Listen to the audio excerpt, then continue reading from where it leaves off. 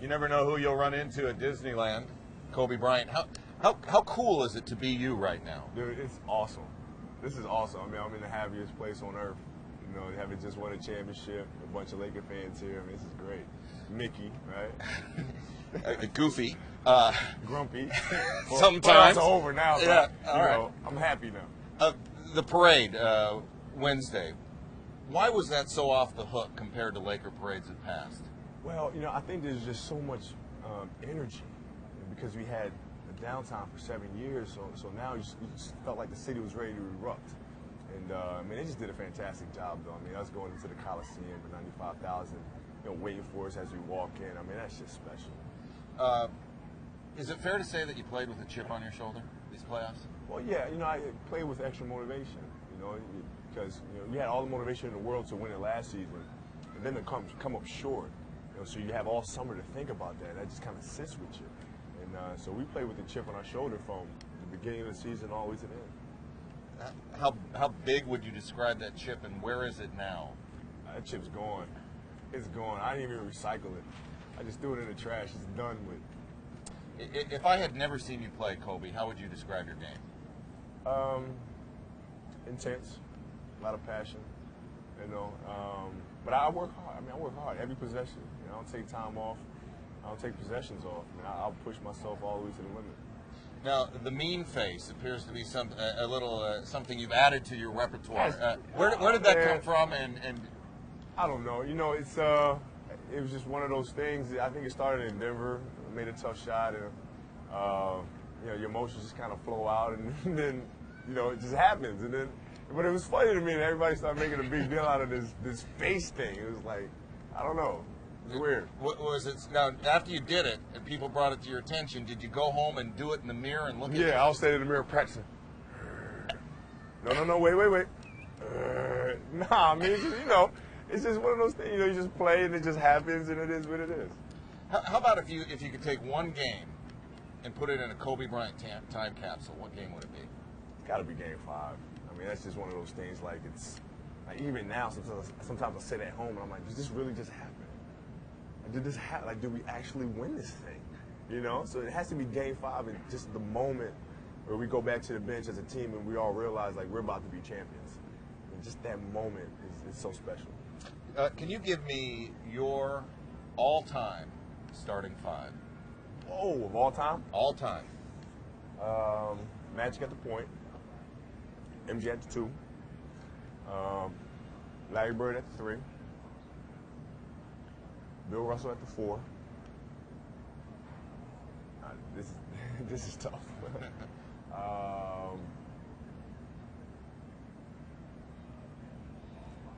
Wilt at the 5.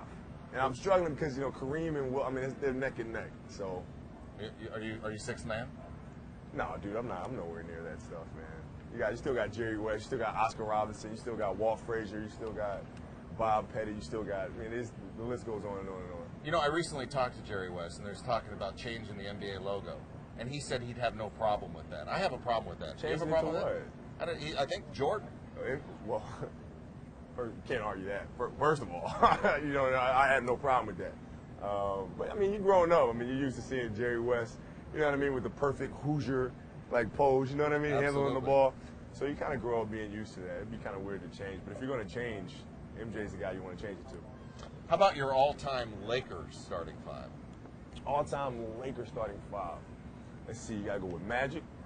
It's funny because a lot of these players are in my 5, you know, are in the top 10 of all time. You're talking about Magic, you're talking about Jerry West, Elgin Baylor, Kareem, and Wilt.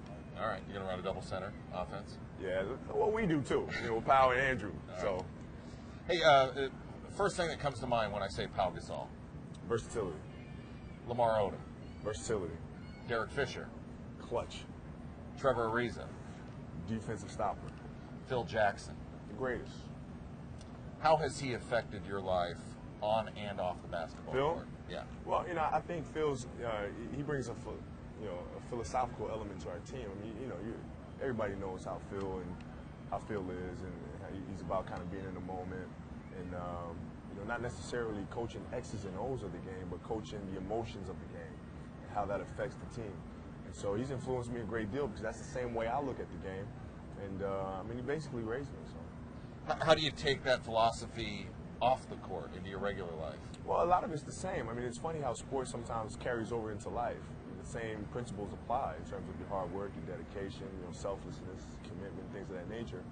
And so, the same things that I learned from his teachings are easily applicable to life. How does the dynamic of the Lakers change if he chooses not to come back? Well, first of all, I don't know where all this stuff comes from, with him not coming back. I don't even know where it started. I mean, that's something certainly that he's never said or something that he never really hinted to. I think he kind of gets a kick out of hearing everybody talk like this. I mean, because everything I've seen is that he'll be back. What do you do this offseason? Nothing.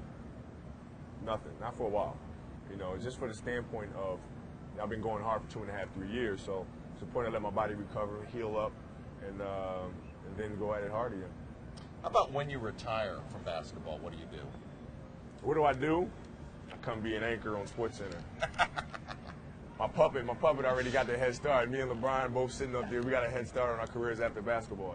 What kind of kick do you get out of that puppet? Maybe your kids especially. It's so funny. It's so funny. I mean, they just say some of the most outlandish things. And when they first brought the concept to us, we were both just excited about it because the potential of it could be something pretty special, and it turned out to be pretty incredible. So, when you do finally call it quits, how many rings do you have?